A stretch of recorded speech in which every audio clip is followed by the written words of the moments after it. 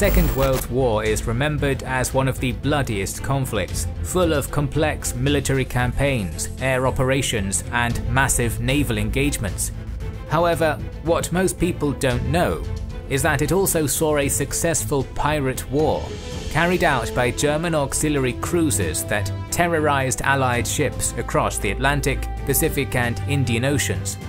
These German raiders voyaged throughout the whole world and battled in the most exotic of locations like Madagascar and the Galapagos Islands. Yet one of their most important theatres of operation was in Australian waters, where war was breaking out for the first time. Welcome to our video on the German raiders of Australia and their pirate war on the Pacific Ocean. If you want to learn more about the history of the world wars, you've got to check out the sponsor of this video, Magellan TV, our most loyal partner and an excellent documentary platform. Magellan TV is a documentary streaming service run by filmmakers that has over 3,000 documentaries, among them hundreds of historical documentaries. We're excited to announce that Magellan is now offering gift cards, allowing you to get yourself or the people you love the gift of knowledge. Now's the time to try it and share this excellent service with your friends and family. Magellan TV has a phenomenal selection of historical documentaries on various topics, and being a member of Magellan TV is a must for anyone who wants to learn more about World War II. We used their documentary playlists World War II Battles Won and Lost and Lost Battlefields of the World Wars in our research, and both are excellent in their coverage of the battles, campaigns, leaders, and strategies of this global conflict. You can watch both anytime, anywhere, on your television, laptop, or mobile device, and it's compatible with most devices. The best part is Magellan TV is offering a 1-month free membership trial to our viewers. If you haven't signed up to Magellan yet, support our channel and do that at try.magellantv.com/kingsandgenerals. You'll get a free 1-month membership trial.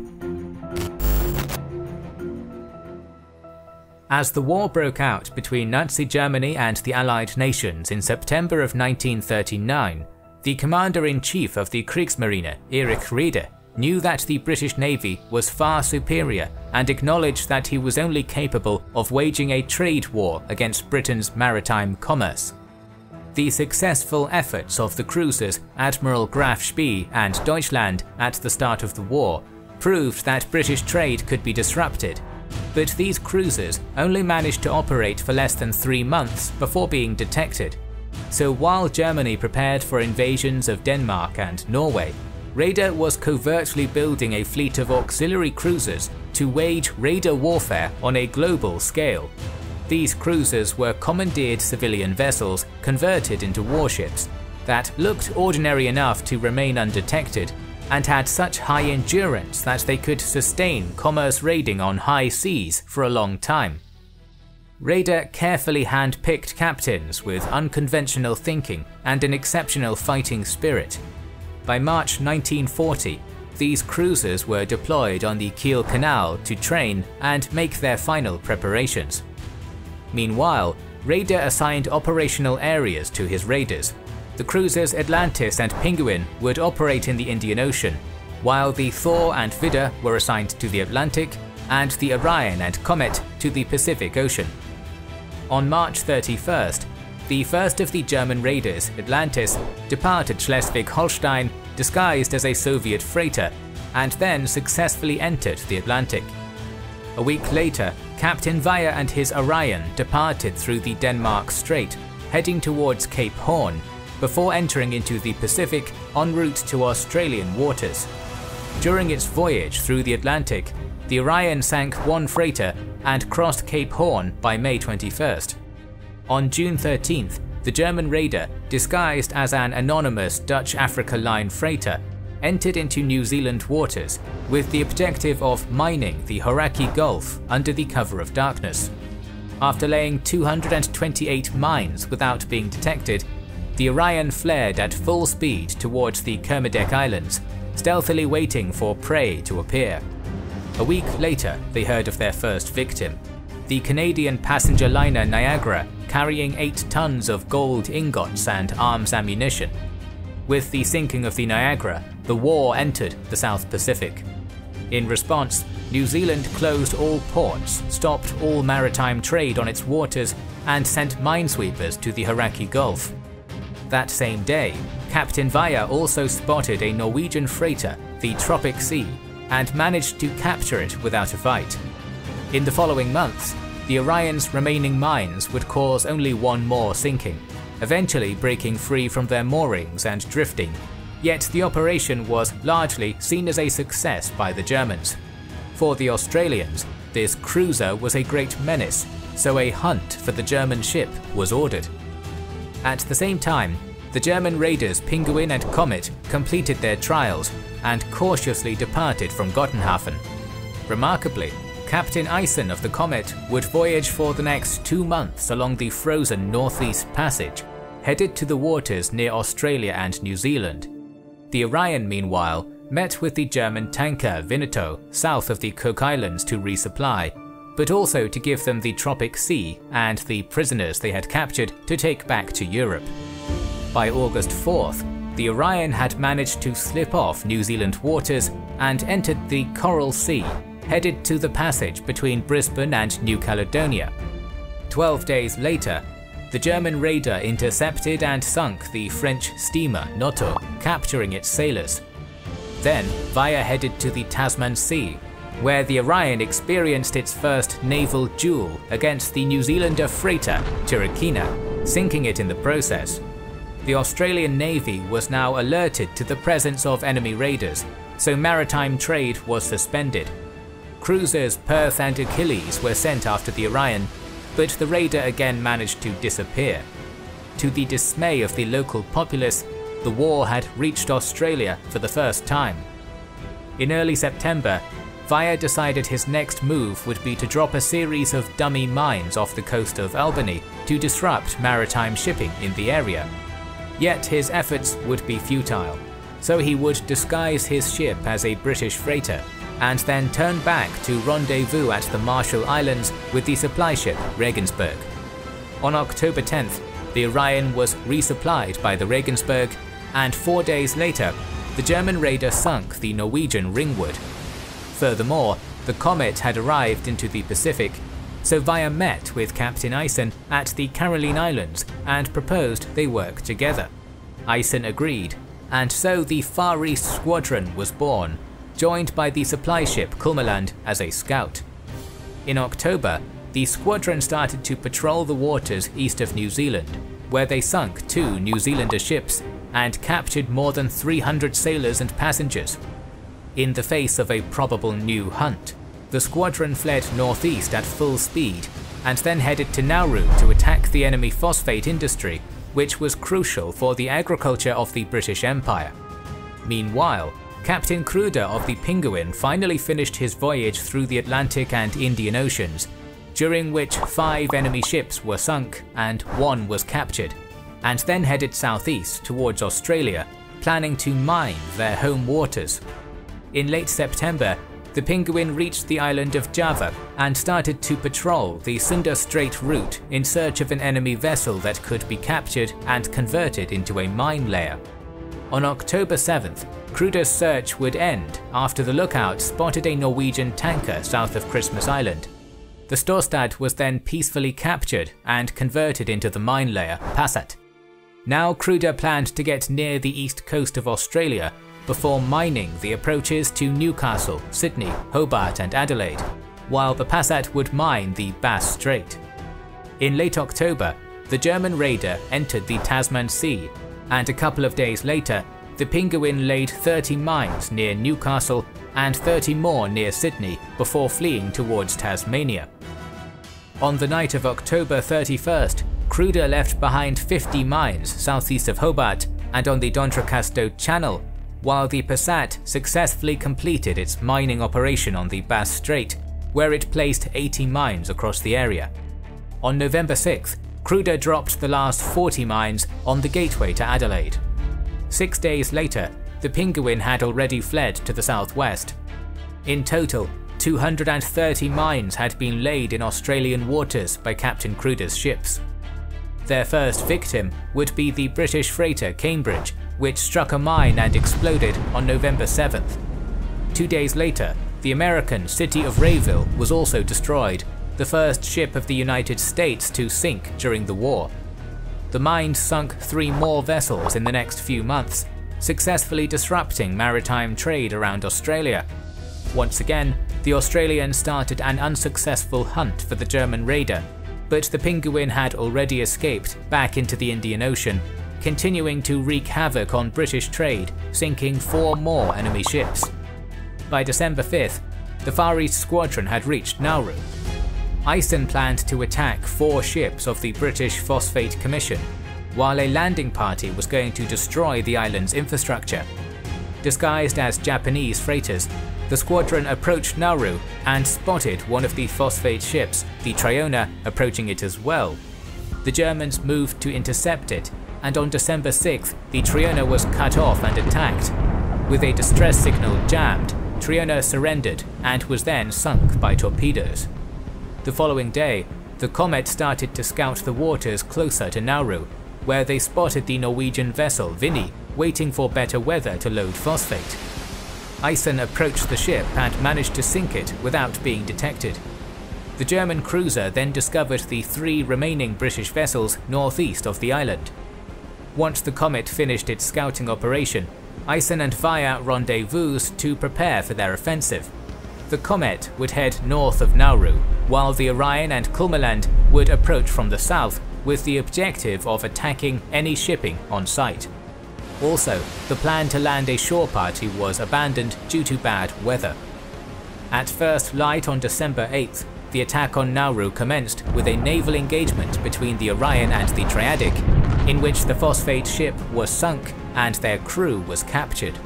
Nearby, the Triasta heard the gunfire and started to run off, yet it was rapidly intercepted by Vaya's cruiser, which opened fire without warning. The Triasta then sunk, with its 63 crew members captured as well. Meanwhile, the Komet spotted the last remaining phosphate ship heading at full speed back to port, and successfully jammed its communications. Then Ison's cruiser fired upon the Komata, wounding and killing several crew members. The survivors were captured while the vessel was sunk. On Nauru, the bad weather had prevented the British garrison from witnessing the fight, but some men still managed to see a burning wreck. The Australians were then alerted that the German raiders were in the area, but with no warships nearby, they couldn't act to help the Nauru garrison. The Far East Squadron's attack on the phosphate industry of the island was thus an utter success, but Ison still wanted more. After refueling on the Marshall Islands, the Komet and the Orion returned to Nauru to launch a land attack on December 16th. However, the water remained wild, and so the idea of a landing was finally dropped.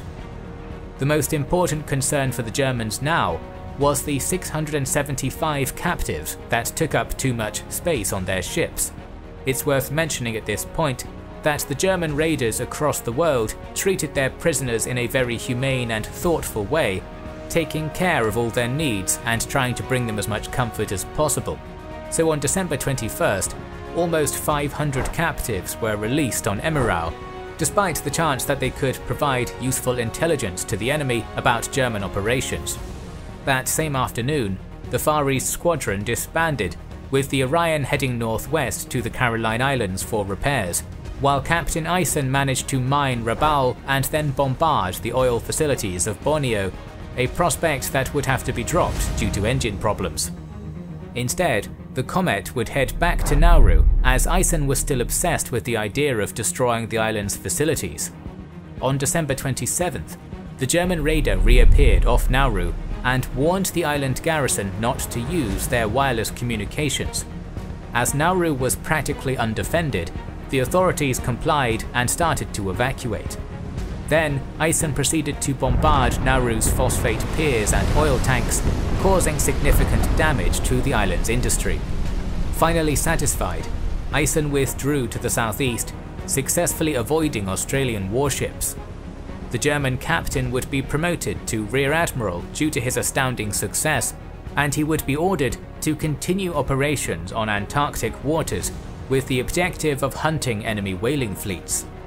On the other side, the Australians were deeply concerned by the 2 subsequent attacks on Nauru, so they started to concentrate their ships in home waters, with the objective of protecting shipping. Meanwhile, the Orion would unsuccessfully remain in the South Pacific until early March, unable to raid due to the increased Australian presence in the region. For the next few months, Captain Vire would continue his service on the Indian Ocean, capturing one more ship before finally returning to Europe. After 510 days at sea, the German raider managed to sink 13 ships, with a combined tonnage of 87,555 gross registered tons. The Antarctic voyage of the Komet would also be fruitless, so Eisen decided to head back to the Pacific en route to the Panama Canal. On his way, the German raider met with a German whaler adjutant, which was ordered to mine the waters around New Zealand. On June 24th, the adjutant would lay 10 mines around Port Lyttelton and 10 more near Port Nicholson. These mines didn't claim any victims and were most likely defective, so New Zealand never found out about this operation. The German raider would next sail to the Atlantic Ocean and then to the Galapagos Islands, sinking 3 more ships on its way before heading back to Europe. After a voyage of 516 days, the Komet managed to sink 8 ships and severely damaged Nauru's phosphate industry. The last raider to step into Australian waters would be the Kormoran, captained by Detmers, which arrived in the Pacific in early August 1941. The German cruiser spent over a month zigzagging northwest of Australia without any success at spotting enemy ships, which alerted the RAN of renewed raiding efforts on its home waters. Captain Detmers then returned to the Indian Ocean, where the Kormoran sunk the Greek freighter Stamatios Gamma Ambirikos before returning to the South Pacific by early November. On November 19th, the German raider, disguised as a Dutch freighter, entered Shark Bay with the intention of mining the western coast of Australia. Although the Germans would unexpectedly run into an enemy Perth-class cruiser coming their way, a clash was unavoidable, so Detmers ordered all men to battle stations. Despite the HMAS Sydney's overwhelming superiority in firepower, the Germans held the advantage of knowing they were going to fight, whereas the Australians had only encountered an unknown freighter. But first, Detmers tried to avoid a confrontation by tricking their foe into thinking they were the Dutch freighter Straat Malacca. To attempt this ruse, the Kormoran had to approach closer to the Australian cruiser, with the additional advantage of getting into a better position if a fight broke out. Meanwhile, Captain Joseph Burnett of the Sydney considered the Kormoran's behaviour suspicious, but didn't really think a German raider would be in such remote waters. The Germans also tried to delay the identification procedures, and all this allowed the Kormoran to get as close as 900 meters to the Sydney. In the end, the Australians asked for the Straat Malacca's secret signal so they could confirm their identity, a signal that Detmers didn't have. Now, a fight was truly unavoidable, so the Germans decided to take advantage of their proximity and aimed at the enemy's weapons and critical points. Just as Burnett noticed that something was off and started to order action stations, Detmers ordered the Kriegsmarine flag to be raised and to reveal the guns and anti-aircraft cannons carried by the German raider. This took between 12 to 18 seconds, so once everything was ready, the German captain ordered to open fire. The Kormoran's first salvo fell short, and the Sydney immediately returned fire, although they missed as well. The German cruiser then fired back, this time hitting the Sydney's bridge and control tower. At the same time, the Kormoran's secondary armament rained fire on the Sydney's upper deck, anti-aircraft guns and torpedo batteries, preventing the enemy from returning fire. Then the Germans loaded their torpedoes and launched them against the Australian cruiser, hitting again at the bridge and the control tower, probably killing Burnett and the other officers there.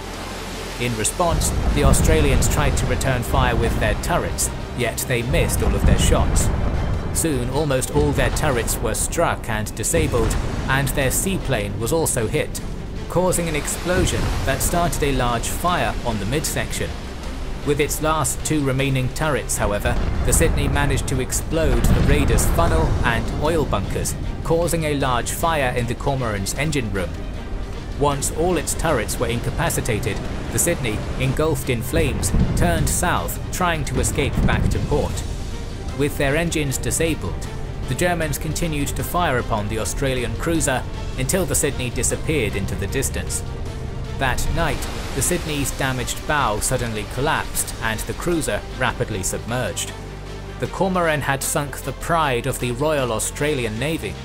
Still, Detmers recognised the damage he had received was too severe and ordered to scuttle the cruiser and to evacuate on lifeboats and rafts. Most of the Cormoran's crew, some 312 men, managed to survive and were later rescued and captured by Australian vessels, while the 645 sailors aboard the Sydney perished in the struggle.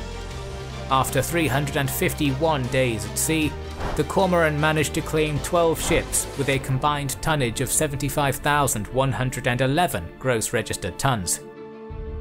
Overall, the German raiding campaign dramatically slowed down maritime trade in the region, damaging the economy of the British Empire more than was expected from such an inferior navy. Our series on modern warfare will continue in the coming weeks, so make sure you are subscribed and have pressed the bell button. Please consider liking, commenting and sharing, it helps immensely. Our videos would be impossible to make without our kind patrons and YouTube channel members, whose ranks you can join via the links in the description, to know our schedule, get early access to our videos, access our Discord, and much more. This is the Kings and Generals channel, and we will catch you on the next one.